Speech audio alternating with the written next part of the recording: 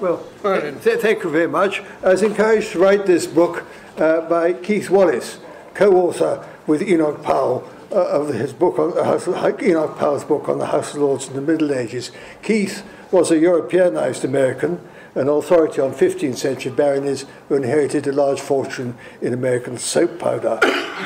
Since before the Norman Conquest, my own family has had ample experience of different kinds of peerage, of Saxon earldom, which was too early to be hereditary, barony by tenure, baronies of this kind have become extinct, barony by writ of summons to attend Parliament in the 13th century, baronies of this kind have become an unusual survival.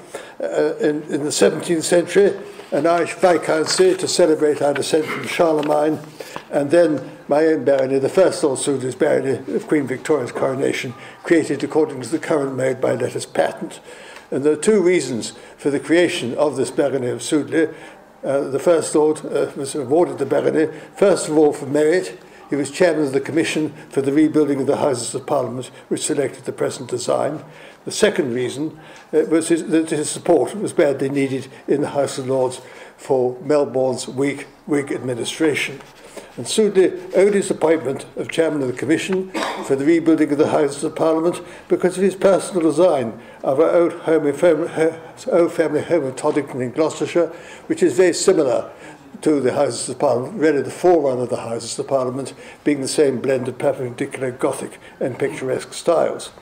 And Sudeley used the sculpture at Toddington to make his own private statement about politics, how he had disgraced himself as a dirty Whig and wished to atone for this by telling everybody that au fond he was really a romantic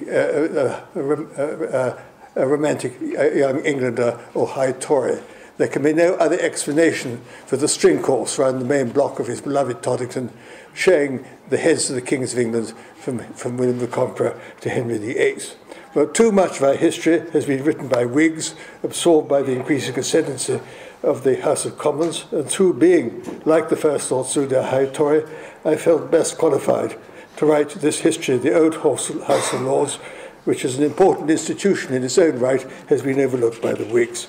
And I hope historians who may follow will be assisted by the History of Parliament Trust, which has already covered the House of Commons and now has good plans to provide biographies of many more members of the House of Lords, reaching back to the Middle Ages, when, after all, the House of Lords was the stronger element in the Constitution.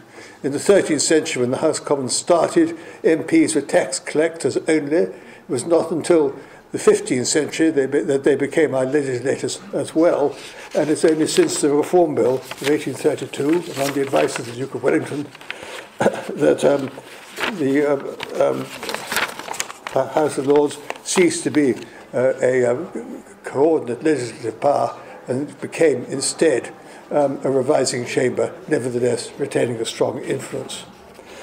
I conclude with this book by explaining what was wrong with the Cranbourne deal of 1999 to spare temporarily 92 only of the hereditaries. When in 2004 Blair sought to evict the remaining 92 hereditaries, leadership of the Conservative opposition in the House of Lords was at last properly organised, and Strathclyde, the leader of the opposition, was able to tell Blair that unless he could come up with a sensible plan of who was to replace the hereditaries, the remaining 92 hereditaries, then Strathclyde would arrange that the House of Lords should hold up all his more important legislation. Under the exercise of that threat, Blair backed off. The same thing did not happen in 1999, owing to the intervention of the Cranbourne deal, which, it must be said, never came from Cranbourne. It was Blair's initiative as a ploy to split opposition to the eviction of most of the hereditaries. And it was a ploy which I'm afraid Cranbourne, now Marquess of Salisbury, fell for. Since then, there has been a total lack of consensus as to who's to replace the hereditaries. Ever too jealous of its own authority, the House of Commons would never wear an elected House of Lords in competition with itself. Common sense and history therefore provide the only answers to the future, which is to restore the hereditaries. Thank you.